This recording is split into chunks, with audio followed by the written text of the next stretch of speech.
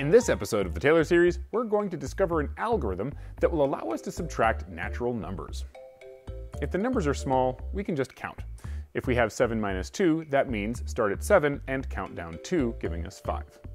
But what if the numbers are big? Well, we're going to need to come up with some way of organizing so that we can get our heads around this. Thankfully, we have a way of doing that with our positional number system. Instead of having one giant pile of stuff, let's chunk these things together into piles of 10, which we'll call tens. Now we have another problem. We have a lot of tens, so let's repeat the process, taking chunks of tens into what we'll call hundreds. Well, this seemed to help, because now we have a small pile of ones, a small pile of tens, and a small pile of hundreds. And there's no reason we couldn't continue this process for the thousands, the 10,000s, or anything beyond.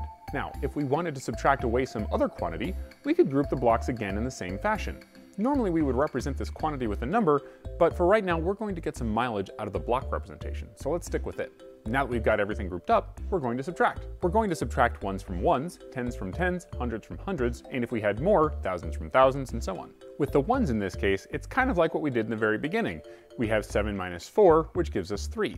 But the tens seem to be giving us a problem. We have 3 minus 6. Well, what we can do is we can take one of the hundreds, pull it apart into 10 tens, and combine that with the 3 tens we already had. This gives us 13, and now we have 13 minus 6, which is 7.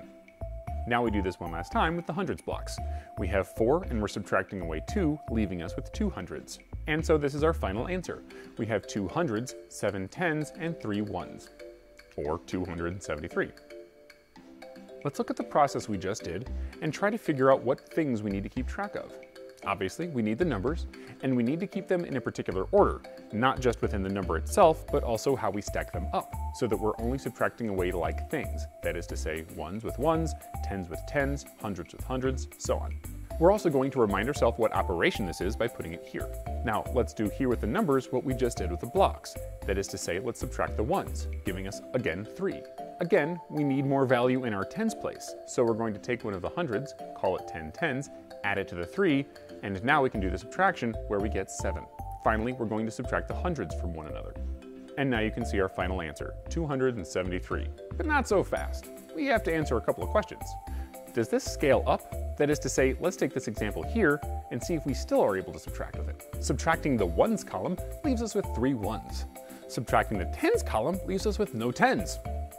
We'll just put a 0 there. The hundreds column seems weird because we have 0 hundreds and then we're trying to take away 3. But if you think about it for a moment, we're just going to do the same thing. We're going to take 1 from the thousands column, split it into 10 hundreds, and then add that to the 0 that's already there, giving us 10. Then we're simply going to subtract 3 hundreds away from the 10 hundreds, leaving us with 700. The thousands column is very similar, in that we're going to take 1 from the 10,000 column, split it into 10 thousands, add it to the 1 that's already there, and then take 9,000 away from it, leaving us with 2. However, when we get to the 10,000s column, we realize that we don't have anything left to subtract. This is okay. We would expect something like this, because it turns out that the answer really is 2,703. There is no 10,000s place, nor should there be if you think about it. Okay, so this process scales. That's good. We've also addressed many of the cases where we might see 0 show up and maybe throw us for a loop, but there's something else here that we need to consider. And that's the case where we try to take something larger away from something smaller. What if I try to subtract 7 away from 3?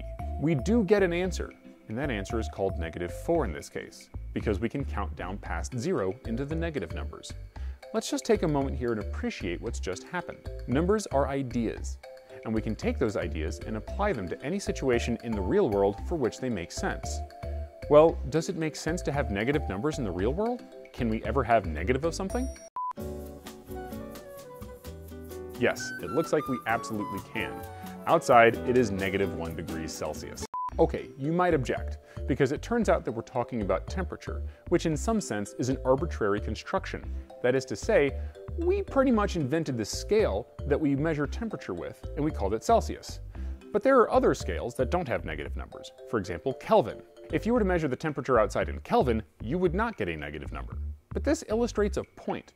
In a sense, when we go to measure things, whether it be temperature or distance or your bank account, hopefully not that, you can go negative and it can still make sense. We do put 0 down somewhere, and that's okay. That just means that we find it useful to put 0 there. In the case of Celsius, It's the freezing point of water. The utility here is that we've now invented a new kind of number, the negative number. Let's take a look at the thing we invented.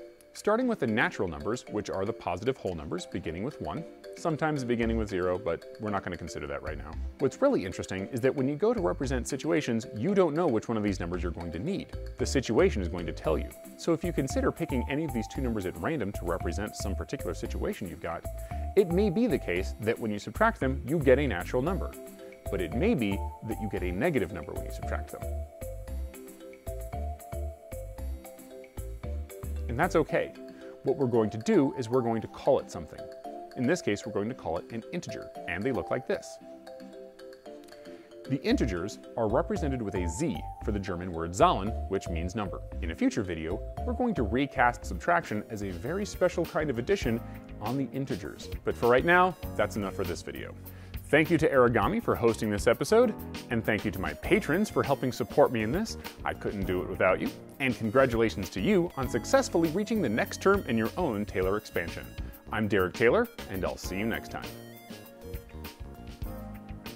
Thanks for watching. If you like this video, please click like and subscribe. If you really like the video, come on over to our Patreon page where you can get involved and see all the cool stuff we're doing.